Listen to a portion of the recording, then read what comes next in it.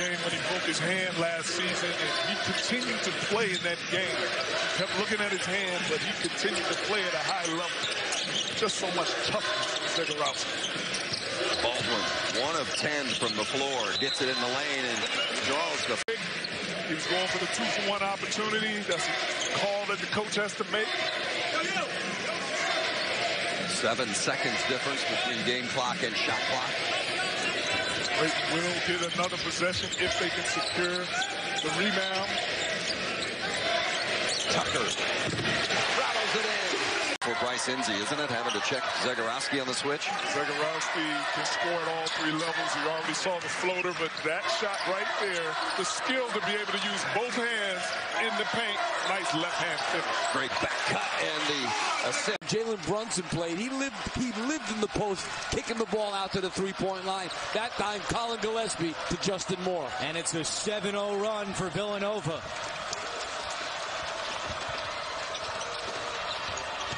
Here's Baldwin from the free throw line. And Butler, after cutting it to 4. 2 coaches carrying their teams to the top of the Big East. Butler's only loss at Baylor, which is currently ranked 6th in the country.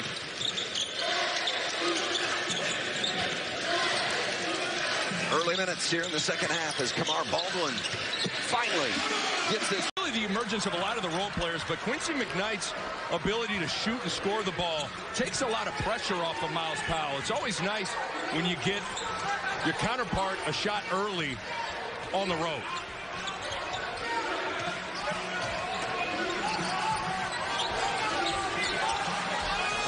Enzi backing in, they give it up. On the wing, that's the spot. Mark it down every time. Up high, you can't teach length and athleticism. Unfortunately, an empty possession. Agenda 6'11". They want him to put on some weight. He's already put on a little bit since the beginning of the year.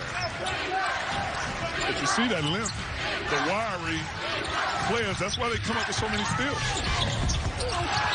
Agenda fouls. I mean, he was first team Ohio Valley Conference at Southeast Missouri State. I mean, a terrific player. He has been a real lift to this Creighton club. Yeah, he gives the Blue Jays that undersized power forward / center scoring in the paint ability. Shot clock at 5 as Baldwin lets a long-range 3 fly and Zegarowski clears. Ratcheting up the pressure with Thompson not on the floor. Baldwin's really the only legitimate ball handler on the floor for Butler.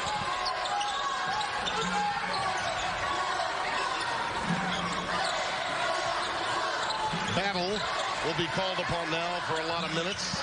The freshman from Edison, New Jersey. Baldwin saved him there. Shot clock down to 4. He's going to have to take it. Oh, and it's just off the front iron. That's the ball pressure. Got Martin Luther King Drive here in Chicago. How fitting for everything to tie in right here.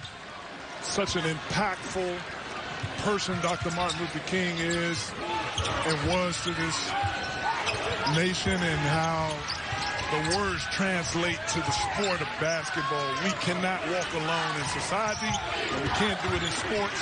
It's a team effort. Bryce Golden for 3 to begin the second half. As Charlie. One of the things you need to make sure when you're playing the Blue Jays is getting back in offensive transition. The Blue Jays can get out in a hurry and score. Because you're going to leave a three-point shooter alone, but, you know, a guy like Samuels make you pay just going one-on-one with his strength in the post. A dozen for Jermaine Samuels. And now McDermott comes off the bench, set to check in next whistle. Golden off glass, and the foul for Bryce Golden. Major blow that Butler has given them, and they've done it by really playing outstanding team basketball in the half-court sets. Especially with Gill. Gill has really loomed large offensively.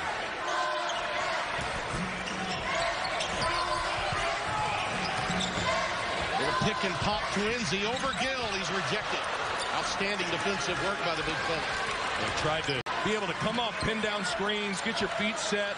Kind of a lost art in basketball, the ability to come off screens and catch and shoot. He has 10 of Seton Hall's 20. Tucker He can run the curl as well as any. Demons are going to win this game. They'll need a lot more from that. Very good execution coming out of the timeout. ATO. Very good pass by Butts. And getting Charlie Moore going. Tucker hit a three just before the timeout. And against Prairie View, it has gone all the way through the month of January to this point. He's one of the reasons Seton Hall is so good for the long haul. 6'10", can shoot it, shooting 40% from three. Really good-looking young player. Look at that defense inside. Missed there by Pitkins. Back comes Thompson. They're just forcing them to not be in flow, not be in rhythm. Offensively, the Friars shooting under duress, it seems like. Thompson at the point. Baldwin on the bench right now. Christian David, pretty good shooter. Battle. Turned away. David. Shot clock at 4. Tucker realizes fires in hits. Wow. Woo. Boy, that's... Reed back in for the Blue Demons. A great start for DePaul, but they're going to still have to grind this one out the rest of the way. Butler's not going anywhere. Absolutely, Wayne, and that'll be a test for the Blue Demons throughout this game. Can they sustain the same energy and same effort offensively and defensively?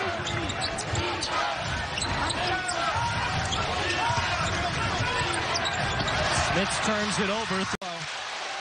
Averaging 13 points, 8 rebounds per ball game, and now they're ready to rock for real. It's 9-5 ball game. Smith sets a pick, nothing there for Thompson. On the curl, Tucker had a good game at St. John's. Fade away, no. Rebound goes to Diallo. Has been a key X factor for the success of this Butler team. Baldwin trying to lose Ballack, but a good job defensively by Ballack. Hey, Kamar Baldwin is over. He's 8 for 8 from the field. Paul Reed, don't do him like that, Paul Reed. You're knocking down threes. You're giving them the mid-range. You're dunking on guys. Don't do them like that with the off-the-bounce Euro step. Time, Big East freshman of the week. In a bit of a slump over the last 4 games. He has played well tonight. And since Butler cut the deficit down to 4, Villanova is on an 11-2 run. Well, you take a look from the field. 3 for 3 at the free throw line. What a day it's been for one of the best big men, if not the best big man in the Big East. I am so impressed with Paul Reed's maturity, emotional maturity, since he was a freshman. Just impressed in the development and growth of his game. Smith's trying to get around Butch with the left hand. He's fouled. Here, Butler just needs to continue to be poised and patient, set the pace, and be efficient. Finding good looks like that right there. If Creighton is going to come back and win this game, they're going to need a little more Marcus Zegarowski offensively. Absolutely. Aaron Thompson in the game for Butler. Remember, he's got 4 fouls. Tucker for 3 off the iron, and here comes Ballack. Helped the Bulldogs to the NCAA 3 times as a player. One of the few coaches in college basketball having an opportunity to coach their alma mater, and he's doing an excellent job with Butler basketball. Well, a tough defensive assignment. And you know what? It was still challenged and contested. 14 for Diallo. They need to string some buckets together. They've not had a good stretch. A lot of that because of the outstanding defense of the Butler Bulldogs. And look, even token pressure sometimes forces teams to play fast. Baldwin slows it down, methodical and patient offensively. Look at this team. Oh, my. And turned away. Some free throws, 3 of them, 15 points on the day, averages 18, the team's leading scorer.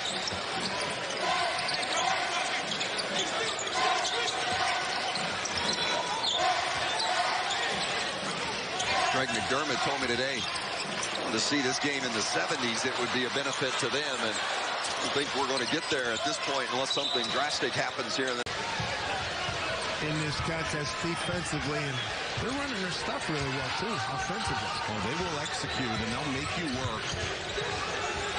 Ball Jordan runs great stuff. Look, here's a little old school Butler action. Brad Stevens, little dribble baseline and stagger away. Defensive efficiency, according to Kemp, he expected a grinder.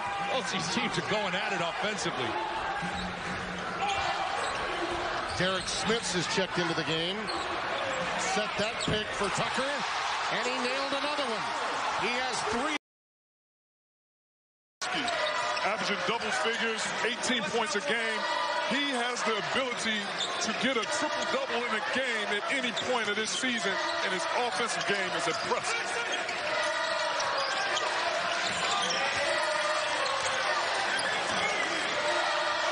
Thompson guarded by Zagorowski, and now Ballack looks at Baldwin. Shot clock at 5. Baldwin short again. And that's a tough. Here come the Flyers again. 36-29. Full house here at the Dunk. And there's your Lucas. Big East basketball on a Friday evening here in New England.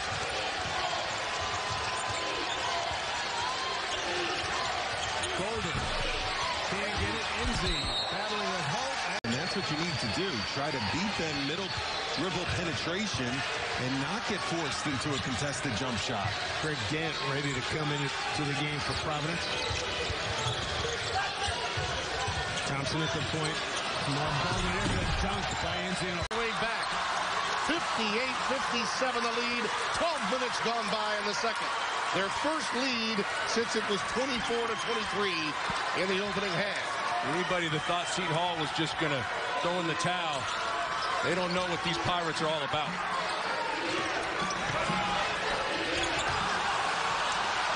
You can see how defensive-minded Reynolds is. There's a scoop to the hoop and a foul, the end result. As Khalif battled, both capable, particularly from downtown. Absolutely, especially with Powell. If you're guarding Powell, you got to be ready for everything. Staggered, spin downs, transition, ball screens, drives. You got to be ready to defend it all with number 13, Miles Powell. So far, 3 possessions, 3 trades.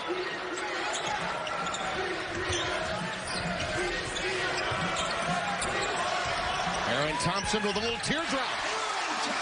And you see, Golden. I saw the little push. I get that. Okay, I'm sorry. That was my old school lens again, Wayne. My fault. All right, my fault. I forgot. That was new school basketball. Unless McDermott does 3 somersaults after the push, you don't want that foul call. Exactly. 10 with the ball under 9 minutes to go here in the second half. Dave Sims, Vin Parisi, glad you joined us here in Providence. A full house on a Friday night. Dunkin' Donuts Center. Here's Baldwin shaking free and lefty going left, and he scores. Ed Cooley is agonizing on the sidelines. That's about a handful of open perimeter shots that Reeves usually knocks down. Nice underneath. Tucker converts. That McDermott with the rebound. Aaron Thompson at the point. They got Derek Smith. Baldwin. When he got double dribble. Yep. One dominant team. Right now, this is all about Butler. 52-39. This is a team take 8th in the Big East Conference. They're number 6 in the country. And here on the road has led all the way. Here's Baldwin way outside. He hit it.